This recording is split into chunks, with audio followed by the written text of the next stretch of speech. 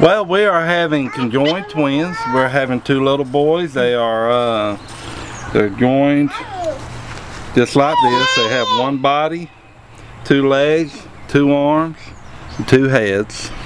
They share one perfect heart. However, they have pretty much separate other organs.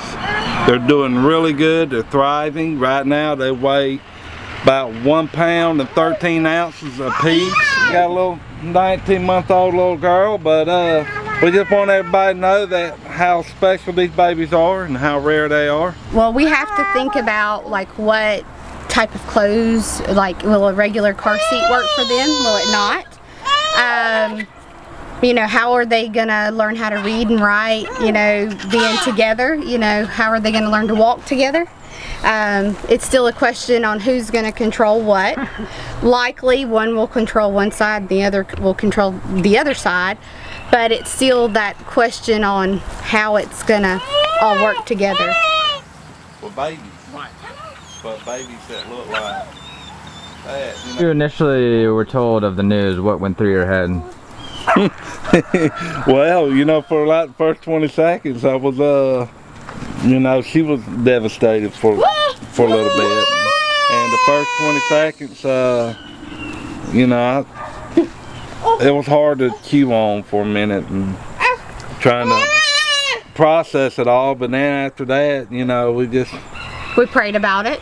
We've always and we just said we were gonna take each day and keep going, just go forward with it, basically. You know, we've always been a little different in our family, you know, with me and my hearing, and you know, and so it just wasn't nothing to us.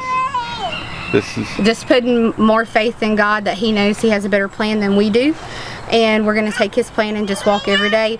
I told the ultrasound tech, I said, I'm just going to count it all as joy. I'm not supposed to have any babies at all whatsoever, and I have Selah and I have these babies, so we're going to take it each day.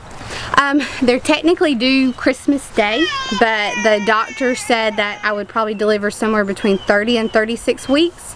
But we went yesterday to the doctor and he bumped me back a week. He said, I don't see why you can't carry to 37 weeks. So that would technically be full term, and that's even longer than most twins. So what date would that be? That would be the first week of December. Wow. So sometime between Thanksgiving and the first week of December.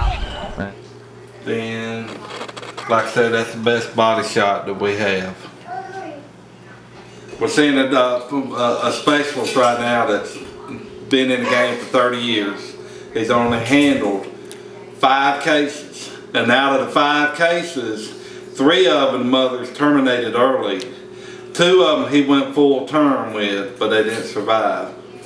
So the rarity of these are just unheard of around here. Right. The MRI specialist that took all the photos of her, other than the books and class books she dealt with in college, she's never seen it. She's never seen it. So she was actually overzealous of the photo taking. Right.